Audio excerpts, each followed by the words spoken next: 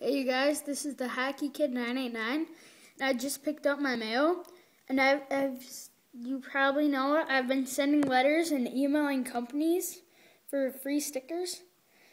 So I sent an email to No Fear saying, hey, I love your products. I was wondering if you could send me some stickers for me to represent. And then I put at the bottom, thanks, and then my name.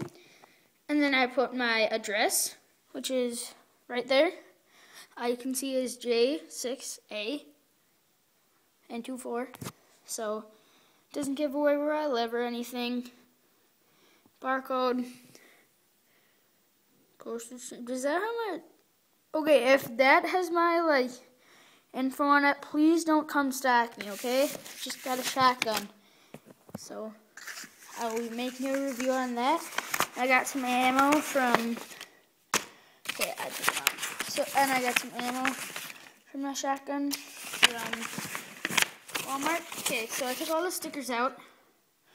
Oh, that one actually has like a price tag thing at the back of it saying $1.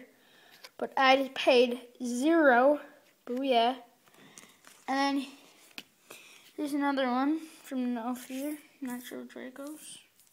Sorry, I think it goes that way. This one. That's $3. And I got all of these for free, so remember that. Okay, I didn't even have to send any money. And I didn't even send a return address or a return envelope in it, because I just emailed them. There's another No Fear one. It says, what? $4.99. Wow. I would so email this company if I were you.